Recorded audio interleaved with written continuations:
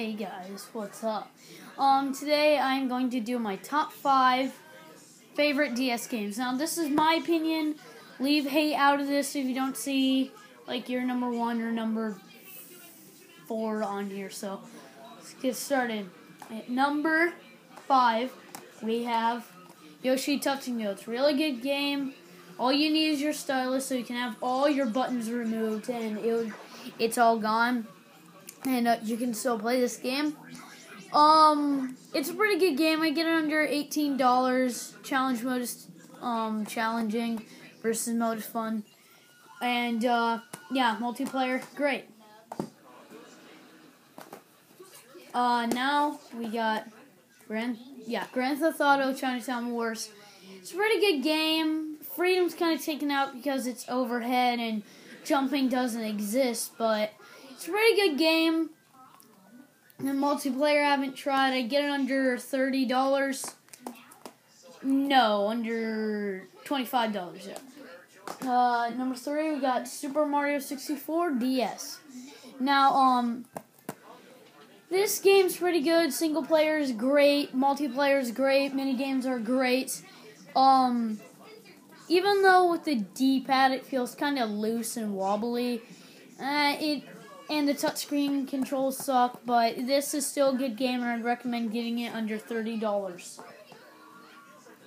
Alright, and then number 2, we got Rayman DS, one of the rarest games in my collection. It isn't seen that much anymore, and I got the case too, so that's something.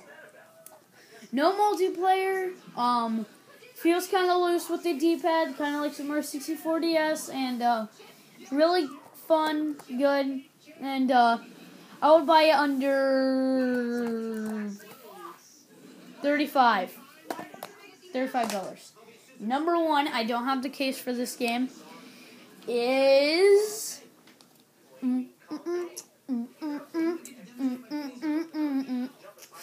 Diddy Kong Racing DS. Now, you're probably wondering why not Mario Kart, because this one has adventure mode.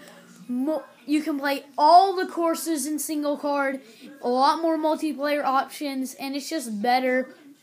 And the characters are all good except Crunchy sucks. And I had a really fun time with this game, except I still don't know how to get Future Funland. I've beaten Wizpig. Best character play as him is play against Wizpig as Pipsy. I get this under $60. I'd really buy it for $60. This game is amazing, and you need to buy it right now if you don't have it. Now, I have no idea why people hate this over the N64. I don't have one, so I don't know how Diddy Kong Racing, the original, is. It looks pretty good. And also, one more exclusive for this game. Be right back.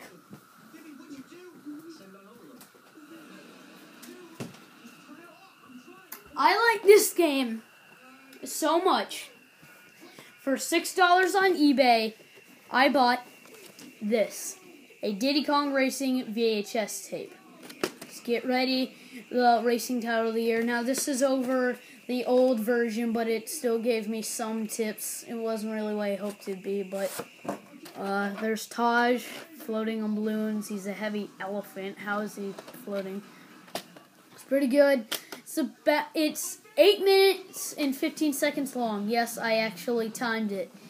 For $6, it's worth it. Just don't get any more than $6. It's not worth it. Same thing with other